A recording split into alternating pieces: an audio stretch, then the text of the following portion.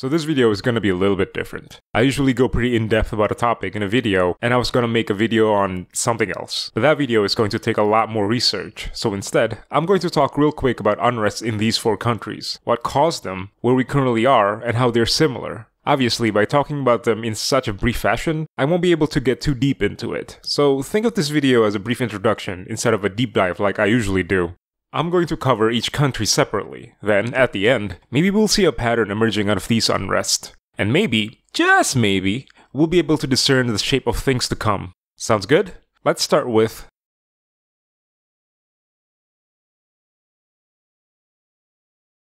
the unrest in Chile began on 7th October. A week before, the government decided to increase public transportation fare. As a response, students began dodging fares as a form of protest. You might have seen students jumping turnstile in a video somewhere on Twitter or YouTube. That's what that was. As time went on, more and more people, besides the students, joined in the protest. From workers to indigenous groups, people began their own protests, and the government reacted by unleashing violence upon them.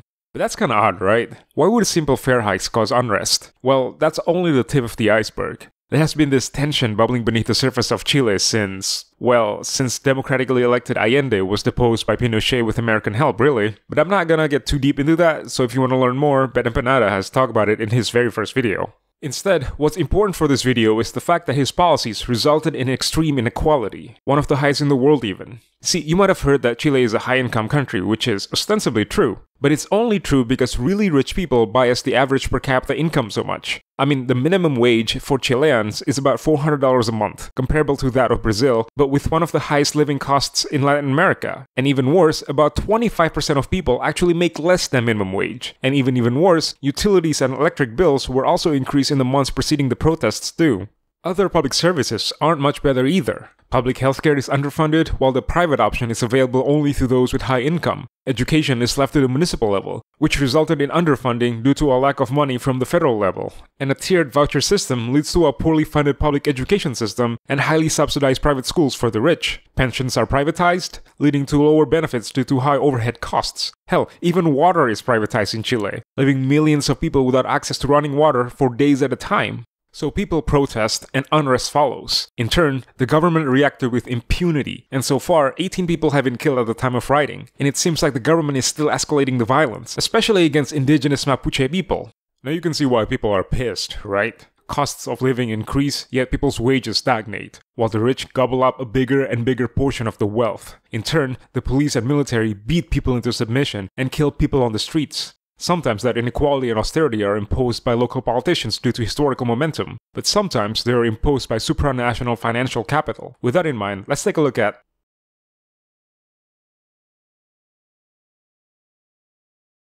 in an ironic twist so colossal, it would have malformed Earth's magnetic field and kill us all had it not been metaphorical. Someone named Lenin turned out to be a neoliberal centrist. I'm of course talking about Lenin Moreno, the current president of Ecuador. He was elected on the promise of continuing progressive policies of Ecuador's previous president, Rafael Correa, but he did not do that. See, in 2007, left-ish Rafael Correa won the presidency with promises of increasing social welfare and public services, and he did exactly that. For a time, the economy grew and people were lifted out of poverty. But this was built on the back of high commodity prices. As a developing nation, Ecuador depends heavily on commodity export to fund its social programs. And so, when commodity prices inevitably went down, the government was forced to take on debts to continue its programs. In the last years of Correa's presidency, right around the time when commodity prices went down, he tried to manage the debt by increasing inheritance tax and introducing austerity measures. It did not go well, to say the least. Protesters came out to oppose both proposed policies, and so he started a campaign of repression even against his former leftist allies. But there was still enough goodwill for him to endorse Lenin Moreno, his then vice president, with the promise of continuing social welfare and public services. Well, Lenin Moreno won that election, but none of his promises materialized. In fact, he turned around and reversed nearly all of Correa's progressive policies. So essentially, someone named Lenin turned out to be yet another neoliberal centrist, which is just, I don't know, ironic I guess. He then asked for IMF loans to pay back the debts and accepted the structural adjustment programs that come along with it. Specifically, IMF and Moreno's plan would see that fuel subsidy is abolished, fixed-term contracts for workers be accompanied with 20% pay cut, vacation days for public employees are cut by half, and, this is the most brazen one I think, the debts of big companies forgiven. That last one already happened, so you can see where Moreno's priorities actually lie. On top of all of that, the IMF agreement still demanded layoffs, wage cuts, and loosening labor laws. So it's not hard to see why, throughout space and time, again and again and again, structural adjustment programs have caused massive upheaval wherever they are enacted, on top of worsening people's qualities of life. And surprise, surprise, that's exactly what happened in Ecuador. Indigenous people and students mobilized and protested the planned austerity. And, just like in Chile, the government reacted by unleashing violence upon the protesters. At the time of writing, 8 people have been killed. The protest turned into something like a quasi-insurgency, which at one point resulted in Moreno fleeing the capital. Though after 12 days of unrest, Moreno and indigenous leaders negotiated, and the president agreed to subsidize fuel again, while the rest of the austerity plan will still go through. So, the situation in Ecuador seems to be stabilizing, and it's a partial victory for the people. Was that the best they could get though? This is another pattern that keeps repeating over and over again. Financial capital, through the IMF or the World Bank or other powerful financial institutions, will try to exert its power to secure their holdings in developing countries. When shit hits the fan, as they always do, it is always the people who would need to bow down before capital. Austerity measures then follow, along with the immiseration of workers under the guise of making the economy more competitive. But really, whose interests do these policies really serve? Who truly benefits from this? Well, if you dig a little deeper, you would find one common denominator among these cases. With that in mind, let's talk about American imperialism and...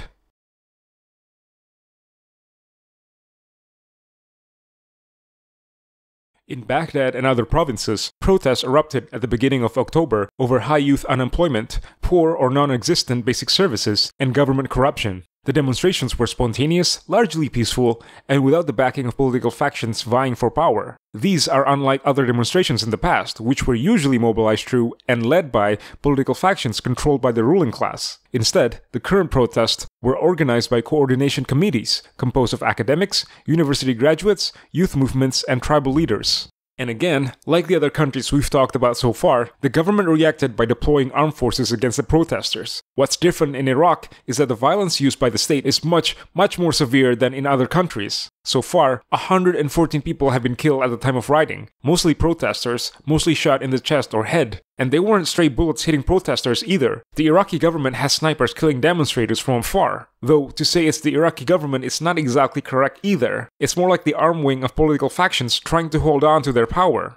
See, when the US restructured the Iraqi government after the invasion of Iraq, they essentially copy-pasted the American form of democracy into Iraqi society. And so, just like the US, an elite class of politicians emerged from the metaphorical rubble of Saddam's government. But there were many factions vying for control of Iraq's vast amount of oil, and it created a system of factional patronage where whoever controls the oil money will then turn around and use that money to buy the support of people in their faction. And so, that money isn't really being used to rebuild the country, but instead only shared among certain factions currently in power, usually supported by America or sometimes even Iran. So that's why the Iraqi people are losing faith in their government. I mean, you would be too, right? It's a government that represents only a small fraction of the people. Even worse, both Iran and the US are using Iraq as a proxy to fight one another, further destabilizing a country already torn by almost 2 decades of war. Of course, rebuilding wouldn't be necessary in the first place if the country wasn't bombed into oblivion. The US spent an ungodly amount of money on bombs alone, which were dropped on major infrastructures during the shock and awe campaign in the opening salvo of the Iraq War. And remember, it's a war that was based on lies made up by warmongering neoconservatives trying to secure the hegemony of the American empire. The thing though, sometimes America doesn't even need a war to dig its claws into a country. Sometimes it just needs to wait until a natural disaster happens, which is exactly what happened in...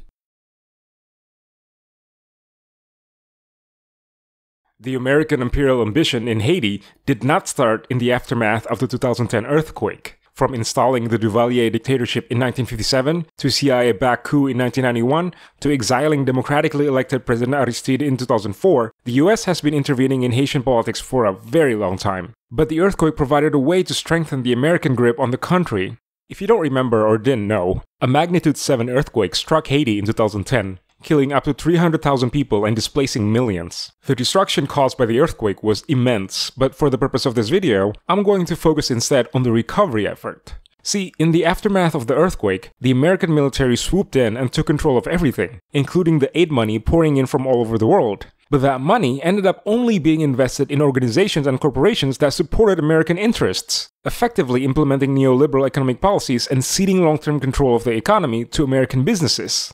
But more than just economic control, the earthquake also ensured American political control of the country. See, even before the earthquake, there was a UN peacekeeping mission in Haiti called MINUSTAH, which is French for United Nations Stabilization Mission in Haiti.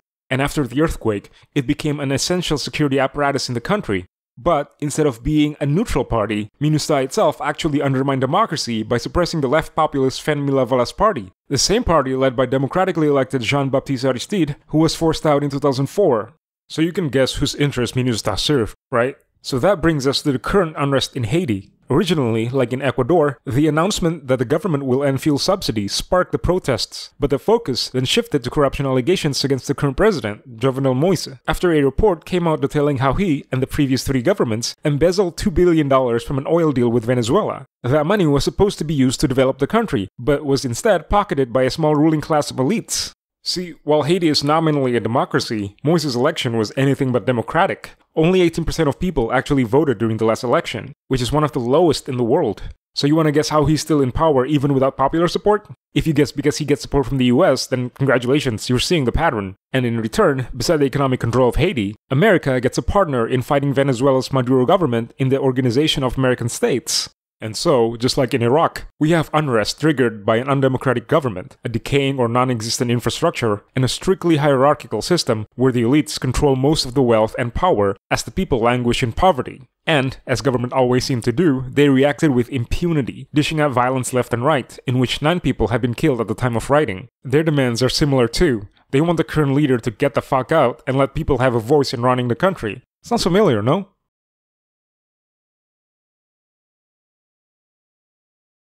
So at this point, you've probably figured out the pattern, right? It always starts with past American intervention. It happened in Chile with Pinochet, it happened in Ecuador twice with CIA-backed coups, it happened in Iraq very recently, and it happened in Haiti with the Duvalier dynasty. Then, labor movements were crushed, replaced by harsh neoliberal policies of lax labor laws, deregulation, and acceleration of resource exploitation. These neoliberal policies decimated social welfare programs, public service funding, and infrastructure investment. These policies also created a hierarchical society with a class of powerful ruling elite controlling wealth and power. If social welfare exists, debts will eventually force the government to scale back or even abolish those programs. After a while, people will get sick and tired of that shit, and unrest will begin. In the past, 40 to 50 years, this cycle has been coming on and off, usually mirroring the cycle of long-term debt. What I think is changing is the scale of it all, mostly because the world's population has grown, and inequality is at its highest since the 1960s.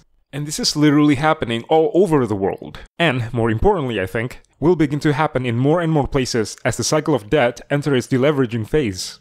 The question then, when this thing shakes the foundation of the current global capitalist order, which way will it bend towards? When a liberal democratic system, no matter how superficial it is, starts failing, it will usually go to either fascism or socialism. Now, I don't know about you, but I know which one I prefer. It's socialism, by the way. I hope I don't have to make that obvious. And oh, by the way, if I'm missing other unrest in countries like Lebanon, Catalonia, Indonesia, and so on, it's because I only had a week to make this, so give me a break, alright?